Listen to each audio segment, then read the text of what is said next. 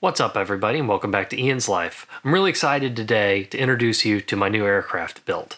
An airplane build on YouTube is something that's been on my mind since I watched Mike Patey build Draco and document the process on YouTube last year. He did a fantastic job and it was really exciting to watch, but it wasn't tremendously relatable. He has a tool set and a budget that most of us can only dream of. And that's fantastic to watch and experience something that most of us maybe couldn't think about, but I wanted to do something a little more relatable. And besides, for it to be relatable, I had to be able to do it. So why not take you guys along for the journey? So this build is a little interesting because it doesn't start with an airplane, it starts with an engine. I'd been thinking about building a little bush plane for myself, potentially from scratch, possibly from a modified kit, in late 2017, early 2018. I started out thinking about something Cub style, but I really didn't have a power plant in mind. I knew I wanted it to be light, I knew I wanted it to be powerful. I knew I liked the Rotax 912, but I felt like it was a little less power than I wanted. I liked the idea of one of the 180 horse aero-style engines. I liked the power of that. I didn't necessarily like the weight, and I most definitely didn't like the price tag. So during my searching for an aircraft power plant, I can't remember exactly how I stumbled on it, but I found a video of Steve Henry and his Yamaha-powered Highlander. Now this was really interesting to me. I never was a huge fan of conversion engines, but here was something that was designed to make power continuously like an aviation engine. It was automotive style, which is something that I'm familiar with. I'm a motorcycle and a car guy, so these engines are something that are, let's say they're in my wheelhouse. So finding that video of Steve Henry and his Highlander really took me down a long path. It brought me to designing wiring harnesses for the Yamaha engines. It brought me to buying my own Apex fuel-injected engine to develop that harness with, and ultimately to starting to piece together a firewall forward package, all without having an airplane to put it on. I had always planned on building something for the engine, but I wasn't 100% sure what. Going from the engine to the airframe is a bit of an interesting process because it's all a happy accident. My father was on Barnstormers, found an ad for an Avid Bee that had been collecting dust in a hangar for a long time. It was a project, not an airplane. And we thought, well, this is an extremely inexpensive way to hang an engine on something and probably fly it at some point. So we rolled the dice, bought the airplane out of California to Texas, sight unseen, had it shipped here. Thankfully, not spending an awful lot of money, so we got the whole thing at salvage prices. And that got us an airframe. Buying the airplane sight unseen meant we didn't get to sit in it. We didn't get to look at it. The only thing we knew was it was an Avid Bee. It's a Kitfox derivative. It's an early series, and that's it. There's a few of them out there with Yamaha power, so it was obviously possible for us to do the swap, but we didn't really realize what we were getting into until we got the airplane back. So before I get into what we're doing with the Avid, let me address what an Avid is real quick for those of you who don't know. Avid Flyer is the genesis of the entire Kitfox lineup. Way back when somebody designed this airplane, and I don't believe it was actually intended to be a kit. That design was released as plans which people could build, ultimately leading to a company that was building kits of Avid Flyers. At some point early on, Kitfox split off from Avid, and for a while, both Avid and Kitfox were making extremely similar small airplanes. Kitfox and Avid produced airplanes side by side for about the models 1 through 3 of Kitfox and the Avid A through C models. This is back, if I get my dates right, in the 80s and early 90s. These smaller airplanes were very similar. They looked an awful lot like the Kitfoxes we have now, but they were substantially different in size, different airfoils, and a lot lighter. Somewheres in the 90s, Avid kind of went out of business. I don't know the exact details on it, but suffice to say they stopped making airplanes. Kitfox changed hands a number of times. Their airplanes continued to evolve.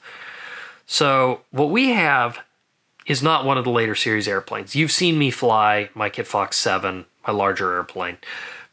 This is one of the early planes. 300 pounds lighter and a lot smaller. And remember, we bought it sight unseen. So smaller is going to come into play a lot here later. So from here, let me jump onto the computer and I'll show you what we ended up with. This photo gives you a good idea of what we were working with when we made our purchase. This is one of the actual photos we were provided of the airplane, and trust me, it's one of the better ones, showing us what we were buying. Obviously, not a lot to see here. We could tell we had an airplane and we could tell that the paint wasn't completely awful, but much beyond that, we really didn't know what we were getting into. Now, given the tail number, we were able to pull up some old photos like this one off of the internet, and even a video showing the airplane taking off back when it was still flying. But this was all we were going on. We didn't sit in it, we didn't fly it, we didn't even see it in person until I picked it up. Now the pickup is when things got really real. For the first time I laid eyes on the airplane, and for one, got to see just how much of a project I was in for, but also got to really lay eyes on just how small this little plane was, and boy was that ever a shocking moment. I don't actually have a photo of the first time I sat in the airplane, but suffice to say it looked something like this. Now, as you might have guessed, at this point I'm having some pretty serious doubts as to exactly what it is I've purchased. But we already have it, so it's time to figure out what we can do with it. So we got loaded up and got it back home, started taking stock of just what we'd bought. Now, it was at this point that I actually started to record some video on this project. Like I mentioned, this is still before the start of the channel, but I at least had an idea that I wanted to do something. The sharp-eyed among you will notice that some things have already happened on the airplane. A couple of modifications up at the firewall, I've ripped some stuff out in the cabin area. This is all the start of me trying to fit myself into the airplane without really changing anything too much. But unfortunately, I realized very quickly that I was going to have to do more than just some minor changes to make myself comfortable in the airplane. As I worked on the airplane, I started to realize very quickly there were several linked problems. One was foot room. I have long legs and I fit very poorly in the airplane. To be comfortable, I was going to need more room. The second related problem was the obvious way to get more room was to kick the firewall out. Unfortunately, while technically doable, Avids are already notorious for being nose heavy, and I'm adding a little bit more weight to the nose with the new engine, which wasn't going to help that situation at all. Add in a longer firewall and you have a recipe for an extremely nose heavy airplane. This is where things started to go off the rails. To help you understand a little better where we went with this problem, let's go take a look at a 3D model we made to help explore possibilities. So here's the 3D model we made of the original Avid fuselage, as it was when we received it. Obviously there's a few unimportant parts like the vertical stab and the motor box that we haven't actually modeled because we don't need them. What this shows us is how the structure comes together and the amount of room that we have to work with in the cabin. Let's take a look at the side view to see how I do, or more to the point, don't fit in the airplane. Now looking at the side view, I've gone ahead and superimposed a little stick figure man over here representing myself. This is to scale, and you can see how my feet end up well beyond the firewall here. This doesn't take into account rudder pedals, rudder pedal structure, brake master cylinders, or anything else that also has to appear in front of my feet, so we've got a pretty serious problem. So how did we solve that? Now this is about version 3. Digitally speaking, of the airplane. We tried a couple of different versions, moving different parts, and ultimately many of them were doable, but too complicated and retained very little of the original structure. This particular version actually retains a fair bit. To show you just how much, let me overlay the original onto this. This will actually make a little more sense in side view, so I've gone ahead and displayed it that way. The blue structure you see is the original airplane, while the black is both our changes and the new version. As you can see, things are pretty substantially different in a few areas, most notably the cabin. The birdcage structure, which is what I call this upper section where the wing mounts, is up 6 inches. And this bulkhead right here, well, that doesn't even exist anymore. That's the whole way back over a foot aft of where it originally fell. This gives our cabin a lot more room and also allows us to sit further back in the airplane, which will help with the CG.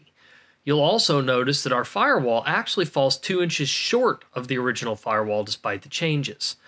Now what are we retaining? Well, most of the aft structure here is the same. All of this blue you see in the back is going to be saved. A few areas up here will actually be cut out, and of course all of the stuff in the front will be cut out and changed. We are retaining most of the original floorboard structure up to about halfway through the motor box. Forward of that, it's all new, but after that, this is an original rear section. Shutting off the old version for a second and putting the stick figure back in as an overlay, you can see how much better this is going to work. Here we are. I fit in very well, even with the firewall 2 inches shorter than it originally was. There's plenty of room in front of my feet for rudder pedal structure and motion. I'm very comfortably sat the whole way through here, and with the much higher birdcage structure and top, I can actually sit higher, which gives much more room for comfortable cushioning and for controls to run underneath the pilot and co-pilot's positions. The rear structure, as I mentioned before, is largely unchanged. We are doing some stylistic changes on this strake back here. That's just going to be a part of the vertical stab. We're also making the vertical stab, and the horizontal stab for that matter, substantially larger because the early series Avids and Kit Foxes were notorious for being a little directionally unstable and lacking tail authority. So now that you have an idea of what we're doing with the airplane on the computer, let me show you what we're actually doing out here. We've done a little bit of work already. What we're starting with here is building a platform underneath what I've called the birdcage structure. For those of you who aren't aware of how an Avid or a Kit Fox is put together, the main wing spars are 2 tubular spars coming on the front and rear points right here, these little tubes. Tubes come in here, wing comes out. So since this whole thing is getting moved up quite a bit, what we needed to do was create a base with which we could build from, move that up, and know that everything is remaining flat, straight, and give us a point of reference. So we've already put that in here, and we're about to go ahead and cut this whole upper section loose and start moving things up.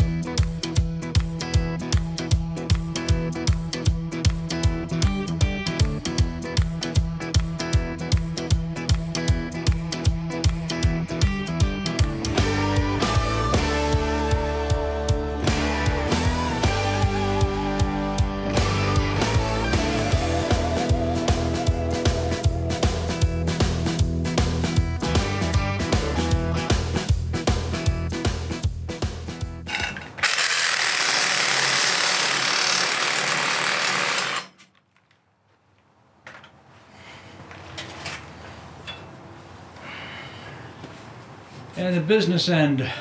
I guess we're committed now. Flyer. Yeah. We're not going back.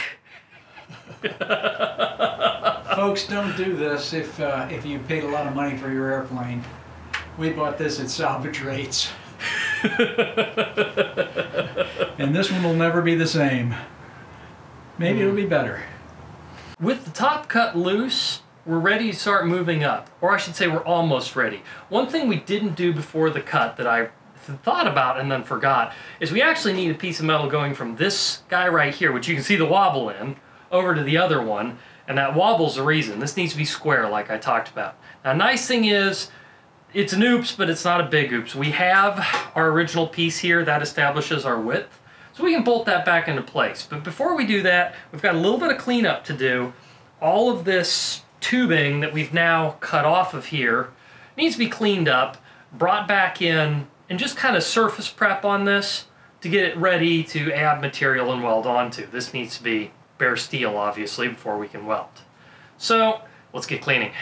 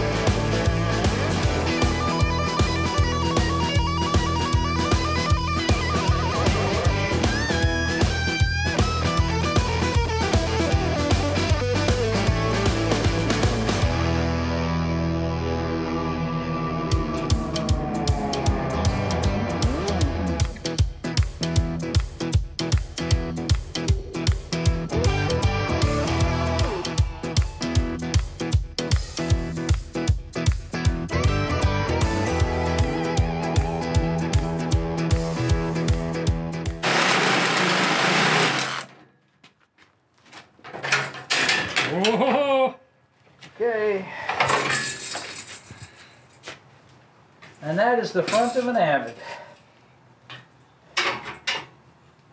Hang that up like a game trophy. I guess. Yeah. Put it on the wall. Bagged me an Avid! Yeah. Oh man. Wow. That got the job done. that's one way of putting it. Our airplane doesn't have a front end anymore. Yeah, but it's going to have 150 horsepower sitting right here. That'll be real nice. That'll make you smile. Yeah.